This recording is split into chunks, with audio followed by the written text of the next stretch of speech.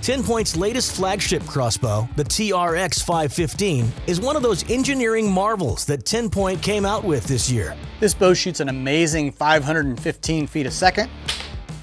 When it's cocked, this bow is only about 6 inches wide, axle to axle.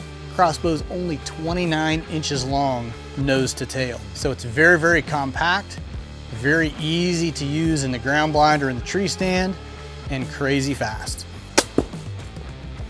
Also built into this bow is the twin riser technology, and this is integral in the whole front end design. What we've been able to do is take the middle out of the riser, and that one reduces the mass weight of the riser, takes about 1 pound of weight off of the crossbow, but also we've spread that riser out to make your limb pivots and your limb pockets much more stable as well. So it makes this bow very quiet and very stable and very accurate to shoot. Included in this bow is the TriggerTech Precision Trigger Box. That's mounted in the zero track barrel.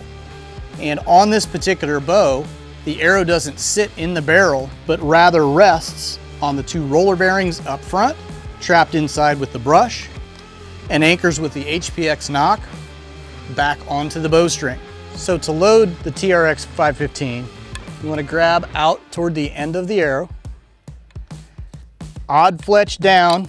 We're going to slide that arrow back into the trigger box, and you'll feel it click and lock into place, but you want to make sure that that arrow is sitting evenly on those 2 bearings with the retention brush pushing straight down. This will make sure that you're shooting very, very accurately. The TRX comes with the Evo X Marksman scope, which sits on top of the AccuLock scope bridge. It is stronger than the previous scope rails because it's mounted both on the front and on the back. So this whole entire scope rail is significantly longer, but also much more rigid. The 515 comes with the AR style ambidextrous safety. It's very intuitive as to where that safety is, so that you're not having to pull your head away and look for the safety or move your hand around. It's going to be right there by your thumb when you're ready to take the safety off and pull the trigger. Built into the buttstock is the new AccuSlide Max cocking system. Typically your trigger box is going to be in the back position like we just shot it. So you're going to want, on the right hand side, there's a forward assist knob, and then on the end of the buttstock, the top, there is your lock latch release.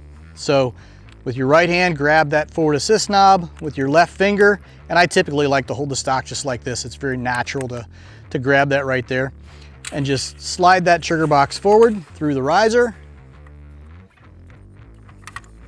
And then as you get down to the bowstring, you want to give some good firm downward pressure to that trigger box.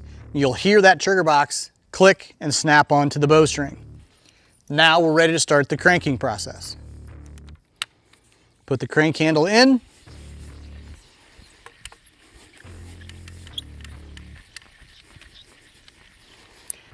As the trigger box gets back towards the end of the barrel, you want to listen for a click, and you want to watch the latch lever jump down and back up.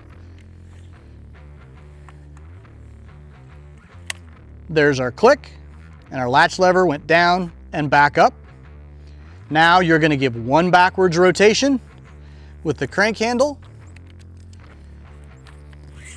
With your left thumb, you're going to push down on the gear stop button. And with your right hand, just backspin that collar. Typically it's going to go about 1/2 turn. And it'll stop. And now the bow's cocked and you're ready to shoot. Now I want to talk to you about the back winding process at the end once we got the bow cocked back. So the first step was to do 1 full backwards rotation with the crank handle. What we're doing there is taking the pressure off of the strap and putting all the pressure onto the latch. That's going to give you a consistent anchor point every time and help you with the accuracy of the crossbow. Then we talked about holding down the gear stop button and rotating the collar backwards with our hand. And what we're doing there is we're opening up the brake system. That collar is only going to move about 1/2 rotation, but as you do that, you'll see the collar get a little bit wider.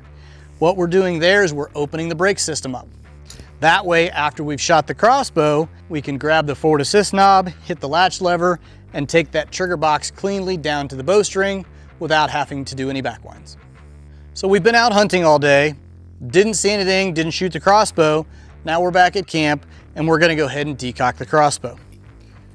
First thing that you want to do is put the crank handle in.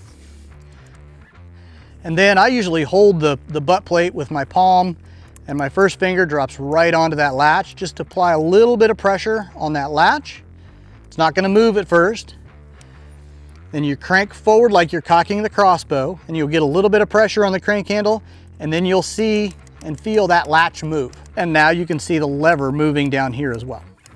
So hold that latch lever down and start your backwards rotations.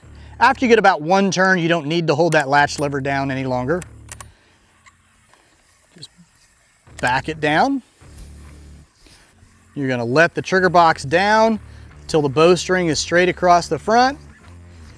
And you'll see a little bit of slack in the strap. Now you can see there's a little bit of play in that strap. Take the crank handle out. Trigger box is fine to stay in the downward position until you're ready to shoot the bow again. Then you can just crank it back and shoot. If you have any other questions on the TRX 515, go to TenPointCrossbows.com.